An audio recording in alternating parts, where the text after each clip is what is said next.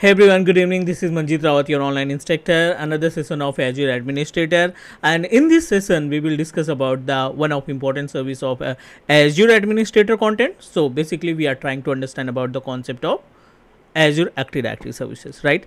So let's recap about the topics that we completed. So in last session we discussed about basic identification of Azure portal, like types of subscription and how portal look likes and what are the prerequisites that help us to create our Azure portal, because you know that without subscription or without the account we are unable to perform any task over Azure portal. So let's try to understand about the topics. So we just need to open content Azure AZ-104, and we have already discussed about the first topic. The second agenda, as per the content, the second agenda is related to the managed identity and governance in Azure, right? Because we have already discussed about the prerequisites. So in case of prerequisites, you should know about the services which is available on Azure portal, how to sign up ourselves over portal, and some important part like as a cloud shell or you can say that CLI or SDK, how we can manage our portal services with the help of GUI and with the help of CLI as well. But now I'm just going to move ourselves to next topic. So next topic is related to managed identity and governance in Azure. So in this part, the first topic is related to the introduction and about the describe Azure Active Directory benefits and features, describe Azure Active Directory concept, compare Active Directory domain services to Azure Active Directory domain services that you need to perform on premises, because you know that with the help of server operating system we are able to configure Active Directory services on premises. So let's talk from the very basic. Describe Azure Active Directory benefits and features. N number of features, you can say that n number of features and n number of kind of services which is available on Azure portal.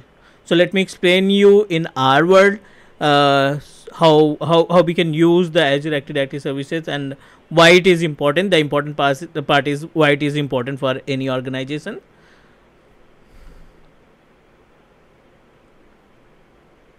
So our agenda is to understand about Azure Active Directory, right? Azure AD.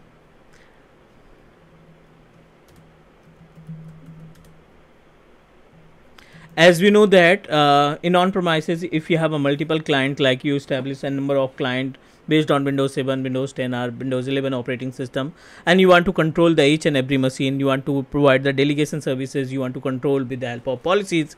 So what you need to do, you need to establish a one server operating system. In server operating system, you need to install Active Directory services, and with the help of AD, we are able to configure and manage our client operating systems. So as it is, whenever we log in ourselves over Azure portal, right? So as we know that we are planning to be a Azure administrator, so it's our responsibility to manage each and every services which is available on portal. For example, this is Azure portal, okay? And as we know that over Azure portal we have a number of services, like we are able to create virtual machine, we can configure the storage, we are able to establish VNet, databases, and number of options are available. As it is, we have one of important service called Azure AD. The usage of Azure AD, you can say that by using the single Azure Active Directory service, we are able to manage n number of services and n number of security features as well. So let's talk about the actual usage of Azure Active Directory. With the help of single Azure AD, we are able to manage multiple portals, you can say that. Like you know that we have a one of important portal called Office 365, and O365 is also a product of Microsoft. We know about Microsoft Intune services, right? MS Intune, and we can configure our Azure Virtual Desktop. It's a VDI solution, and you can also manage the services related to the Azure. MS Intune, and second Office 365, second is MS Intune. Third is AVD, Azure Virtual Desktop, and fourth is related to Azure services. So in this case, we have a virtual machine, storage, right, networking, and number of options are available over Azure portal. Means we are able to purchase a number of resources with the help of Azure. With the help of single Azure Active Directory services, we can control each and every part related to the Office 365. And as we know that Office 365 can help us to manage the mailing services.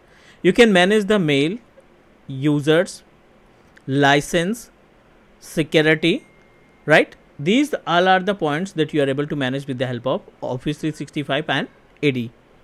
Second important part, Microsoft Intune. So as we know that Microsoft Intune can help us to control or enroll the on-premises devices.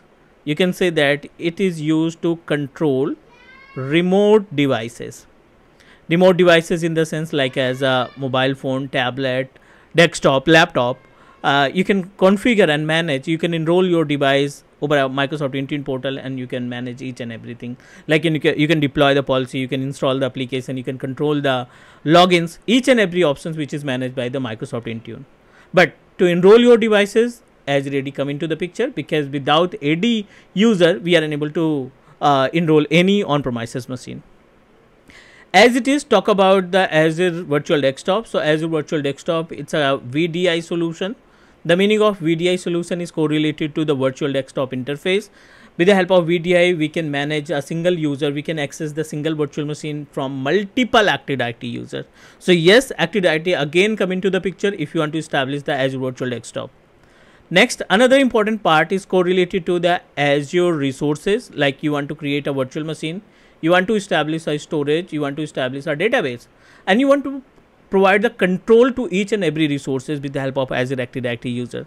So yes, a single Azure AD responsible to manage O365 user, responsible to manage Microsoft Intune services, Azure Virtual Desktop, and another resources which is available on Azure portal. So I hope all of you guys are able to understand about the concept of Azure AD. A single Azure AD can manage multiple portals, you can say that. Second important part, as per the agenda, let's talk about concept. So concept, you can compare your Azure Active Directory services with on-premises, like as you establish a one domain controller on on-premises server 2016, and with the help of on-premises AD, we are able to create a user, group, organizational unit, group policy, right, delegation services, and number of features are available on on-premises Active Directory. So just like on-premises, Azure AD can also create user, group, policies. You can manage your, you can join your user, you can join your on-premises machine with the help of Azure AD join. So these all are the options that you are able to perform with the help of Azure Active Directory. And now talk about Active Directory domain services to Azure AD. So Active Directory domain services, for the Active Directory domain services, what you need to do. This is our server 2016 that you establish on premises. Okay, this is our server 2016, for example, which is established on premises, and we have a n number of client operating system. These all are the client PC, for example, PC1, PC2, PC3, and these client machines contain the Windows operating system. So with the help of our server 2016 and Active Directory, yes, by including the Active Directory services, ADDS service,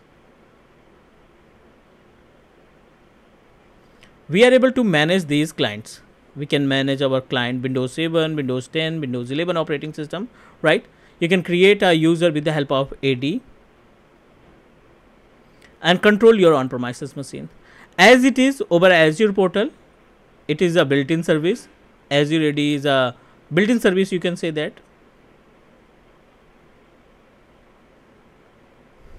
And with the help of this particular Active Directory, we are able to create a multiple users. Just like on premises, we can manage users, we can control the groups, right? And we also configure the policies and a number of features which is available that we will discuss in practical part. So this is the actually basic information about Azure AD. So let's move ourselves to the portal and try to understand about the concept, how we can work it, how Active Directory can work. You need to open Azure AD, Azure portal, and over Azure portal we are able to find one option, security. Under the security part, you will find the services related to the Active Directory. So what you need to do, we just need to click more services, and it will redirect you on the page of our dashboard, Azure portal dashboard, you can say that.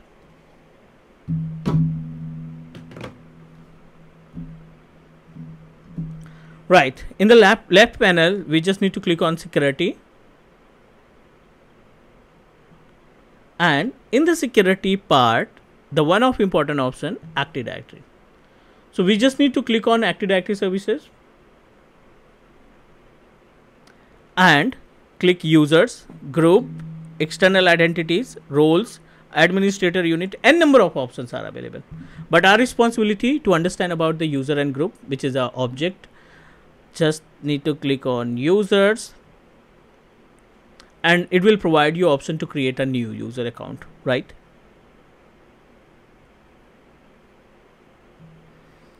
Although I have already created multiple users, so I'm just going to create one more. Click new and select the username. You can put any name, like I wanted to create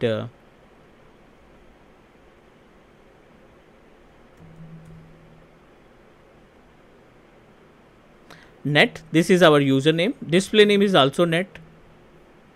What I'm going to do, I'm just going to proceed with my default password.